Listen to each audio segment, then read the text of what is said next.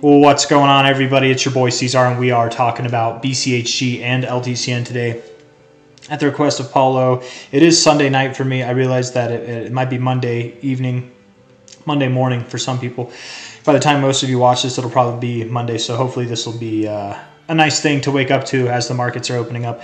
But I'm going to pause the music here. I do have a couple of things I want to mention with this, but other than that, man, not much has changed since my last videos. So buckle up, hit that like button, subscribe if you want to see more. We're going to get into it now. Was there something, Paul, actually, that's what it was. Paul wanted me to go over something a little bit more specific here. Let me see. What was it? Right. Thank you, Paul, for your kind comment, by the way. But you were asking me how low I think these could go after the bull run. So we're talking about the lows for the next bear cycle is what you're talking about.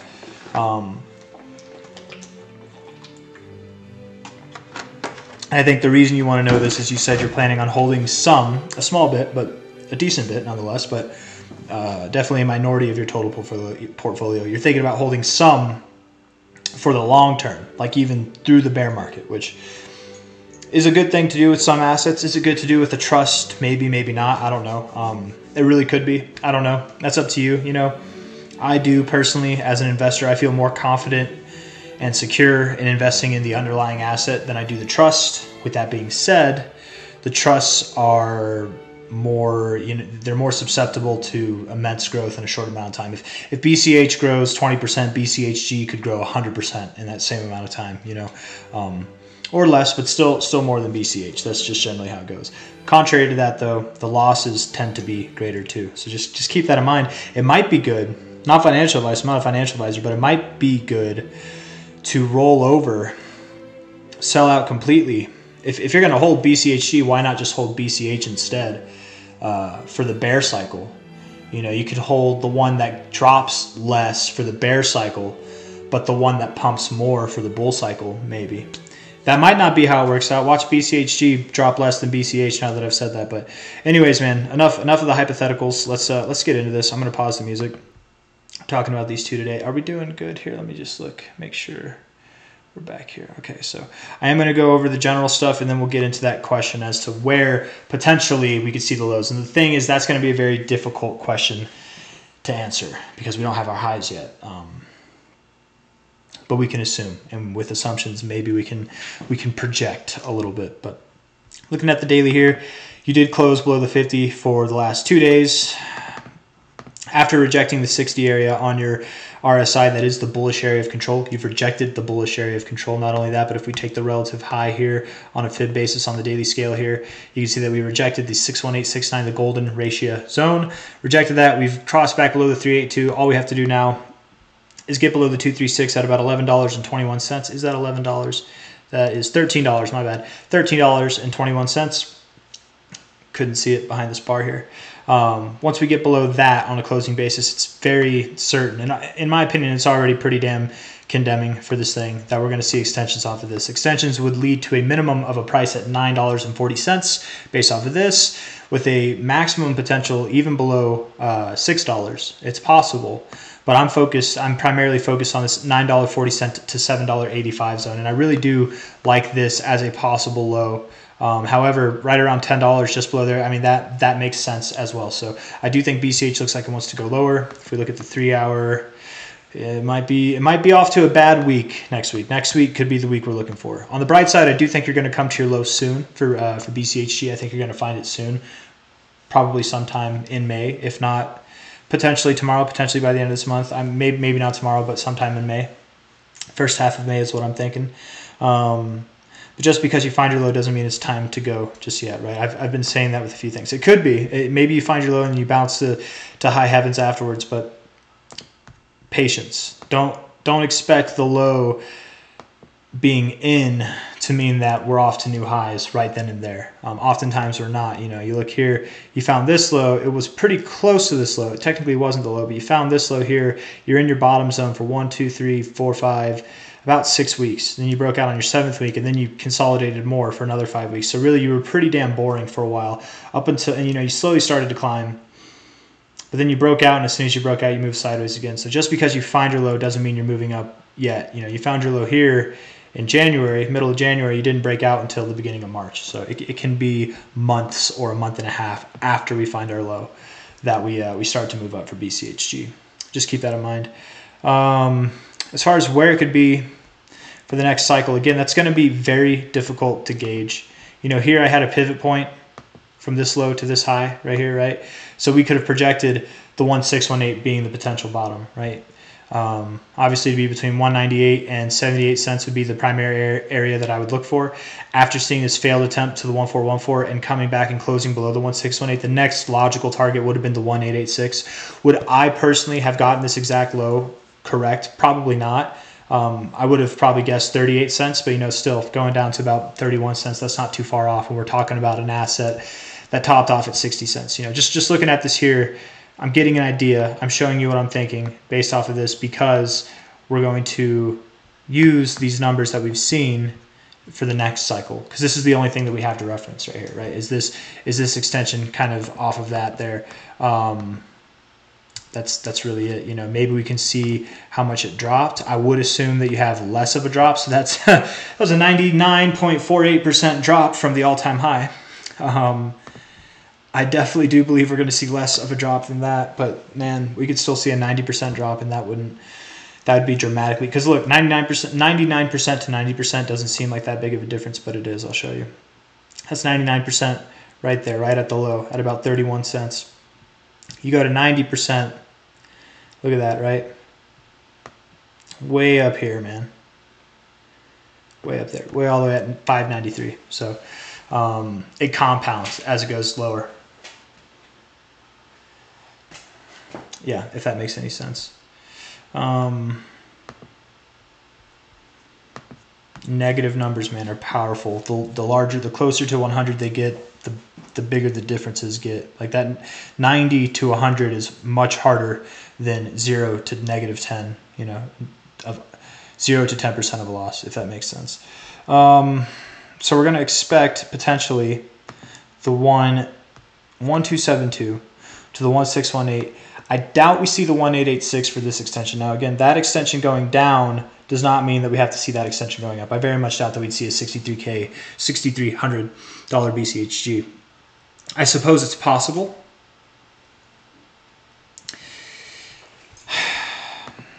Let me think. I suppose it's not. I suppose it's not.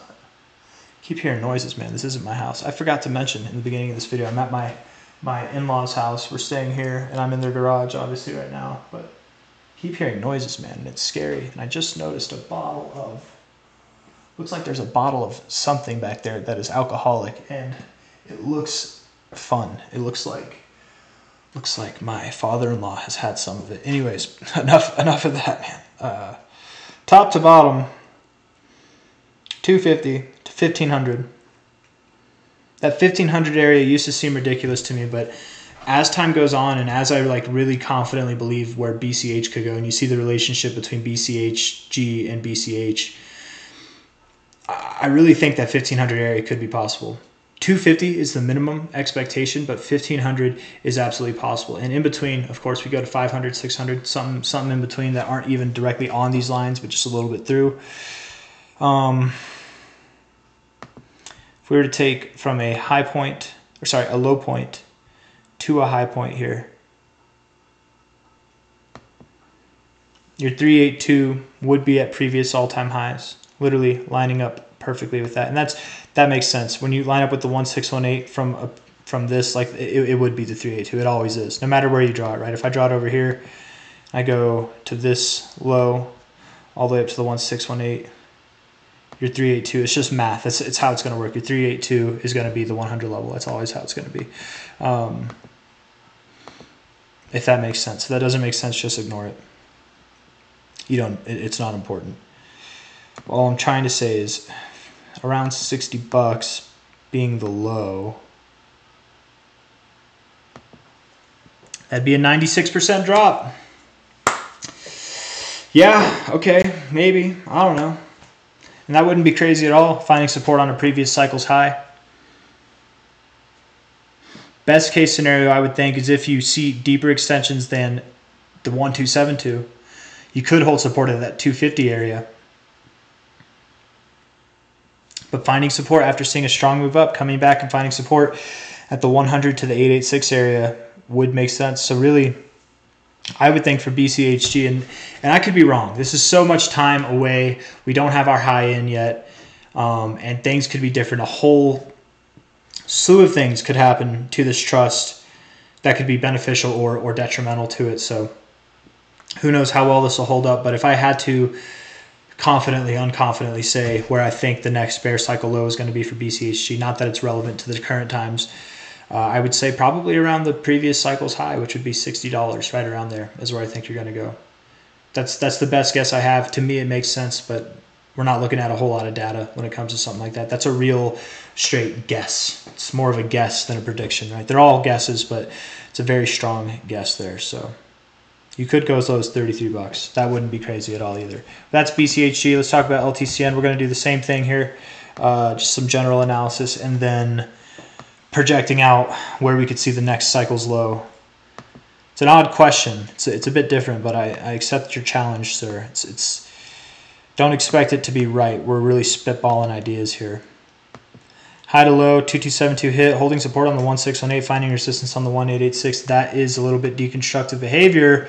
We could expect to see the 1414 to the 1272 between about 2650 to 2356. I think we've been through this before.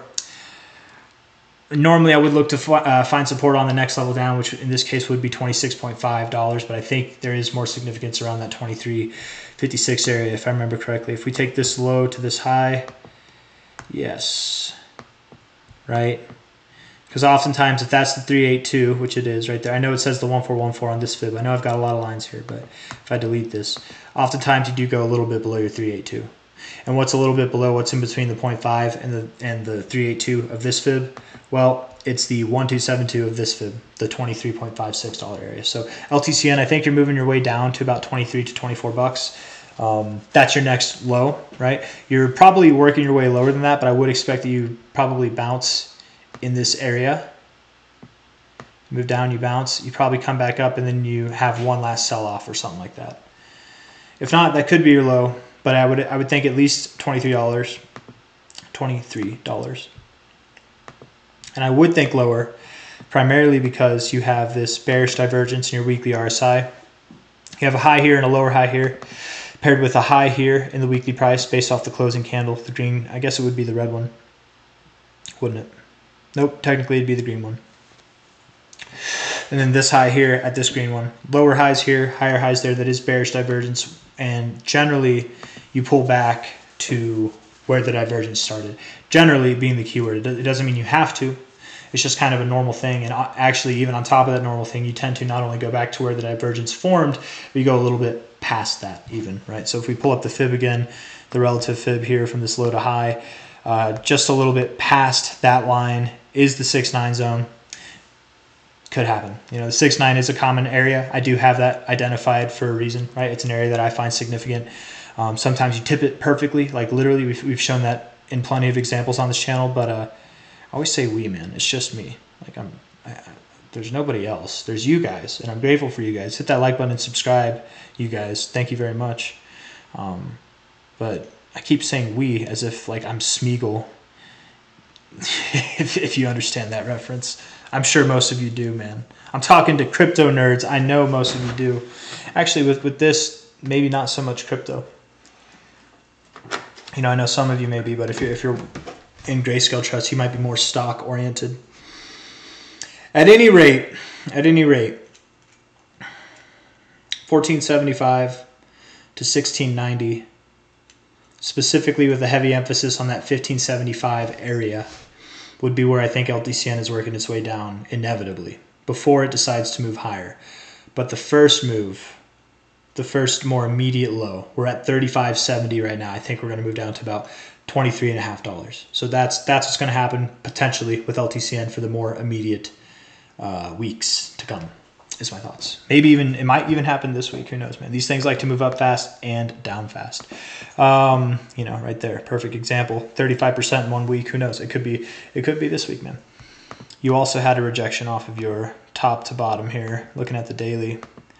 Had a little tip off with the golden ratio there at the 618. Literally tipped it below the 382. It's pretty condemning to me, but we're going to do this wackadoo kind of idea again with trying to identify. And I hope you know I'm not insulting you, Paul, when I say wackadoo, man. It's just, it is a unique question.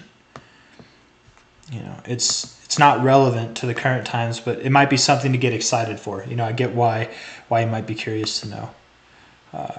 But again, my question is, like, how well can we expect these trusts to hold up? Will they hold up better than their native assets? Probably not. They tend to go on discounts, right? They do better in the bull cycle, and they do worse in the bear cycle. That's how it is. And why is that? Probably because less liquidity. That's probably the genuine reason why. Less liquidity means it's easier to move prices. When we're going up, that's great. When we're going down, not so great. So I would invite you to flirt with the idea, again, of if you are trying to hold for multiple cycles for the long term. If it's for long-term capital gains tax, I guess it wouldn't really work this way unless you can trade LTCN and LTC in your IRA. If you can do that tax-free, then I suppose that in that case it would be okay. Or if you live somewhere that's tax-free. But if you're trying to get the long-term capital gains on it, then maybe this isn't a good idea. But I would think holding LTCN in the bull market, and then if you want to be involved still, switching it over to LTC in the bear market. Really, I think you should just have cash, but if you want to be involved and you're not totally sure, you know, LTC will probably lose less than LTCN as the bear market fulfills itself during the next cycle. Anyways, idea here for LTCN, getting to it. I hope it all makes sense. We're going to use the all-time high to the all-time low. Significant fib in itself, man. I don't know what's wrong with me, guys. I don't smoke. I don't really exercise, so maybe I need to do that. Hold up, man. Okay.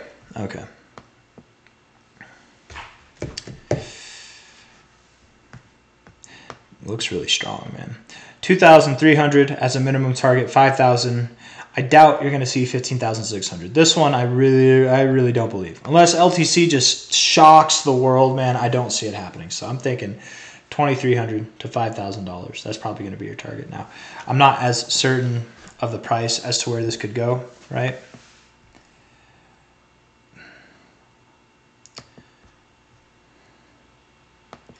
Maybe we could see, I don't know. Sometimes this helps, but it probably won't. Yeah. Didn't think so. Well, I am going to assume you go above your 1272. I am going to assume that.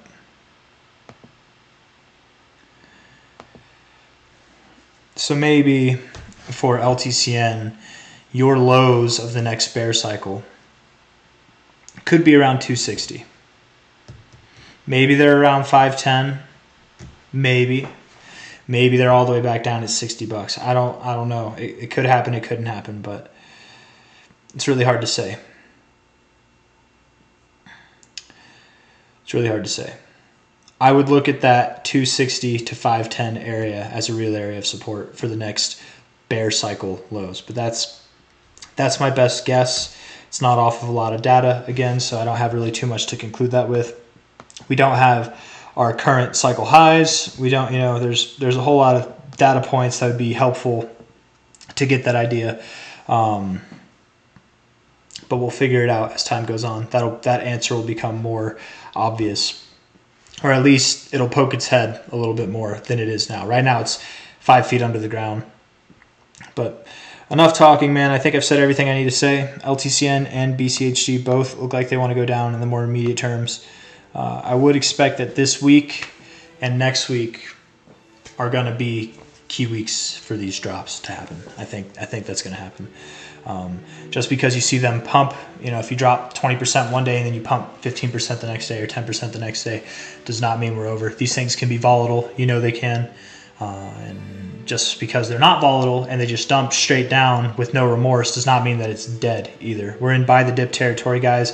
I would hold the brakes. None of this is financial advice, but I would hold the brakes I think if you're patient for like a week or two, maybe 3 or 4, you might get some good opportunities. You'll see them come your way.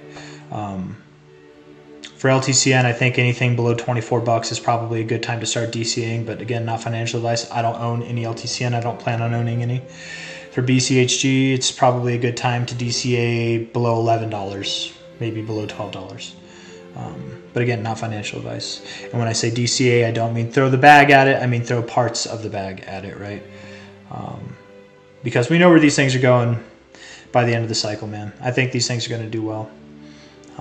I know I'm not alone in that. Even though I don't hold any of this, I love talking about these, man, because it's crazy. And people get confused too.